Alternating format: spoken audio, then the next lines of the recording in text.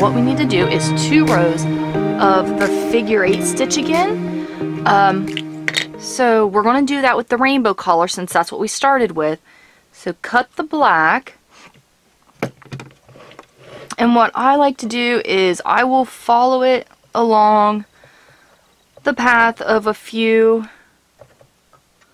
of, I'll show you. Just follow along the black and then put it down in the middle. And then you just go with your figure 8. I'm going to sit that. One thing that helps, sitting this in a little glass bowl. So, as you can see, do the figure 8 stitch, and that is, oops, trapping the black yarn down. But just so I can get it tightened in the way I want to, I'm going ahead and knitting off just a few of them that have the black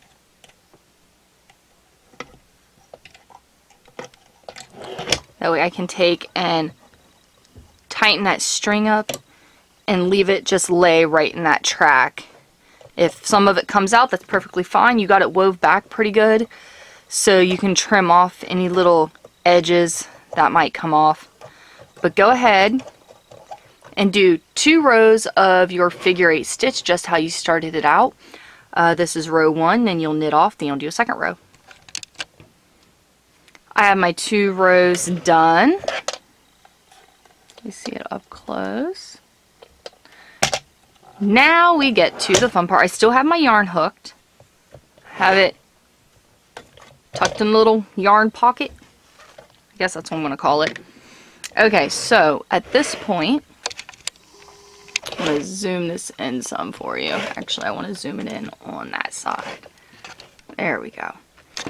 At this point, what we're going to do is we got to get all the stitches from this inside circle on this outside circle, and then we're going to do a basic bind off. So just start anywhere. Pick the stitch up from one side. You want to keep it twisted and put it on the other side. It's probably the most difficult thing in this entire project.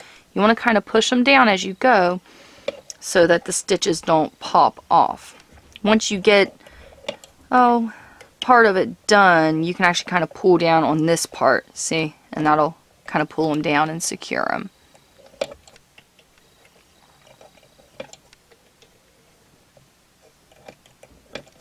You see, I'm making sure to leave them twisted.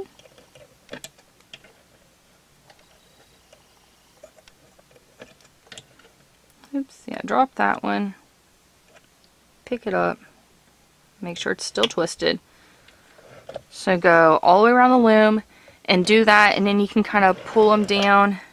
And every loom, every peg on the loom will have 2 stitches like this on them.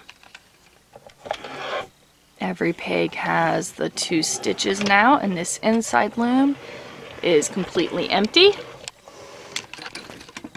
So for our cast off, like I said, we are doing a basic cast off. I'm taking my ball yarn, throwing it back into the bowl. A basic bind off, which, let me move my camera down just a little bit, maybe make it a little easier to see this. It's not a hard cast off at all, and it gives a very nice edge to it. See? The edge looks crocheted and very nice and even.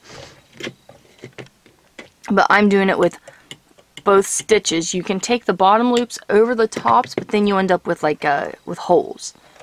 So step 1, you E-wrap 2 pegs. See, the yarn is coming from this peg, so I'm E-wrapping these 2 pegs.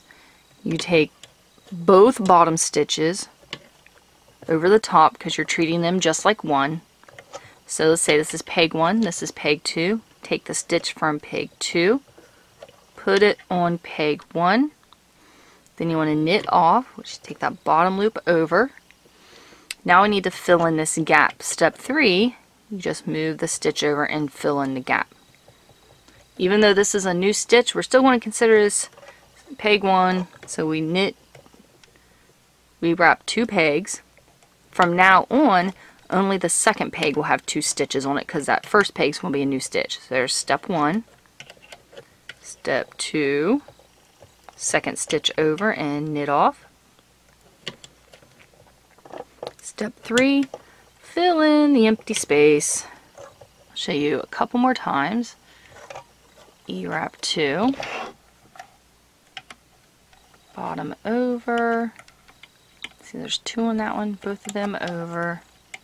Stitch from peg 2 onto peg 1, knit off, and then move it back over.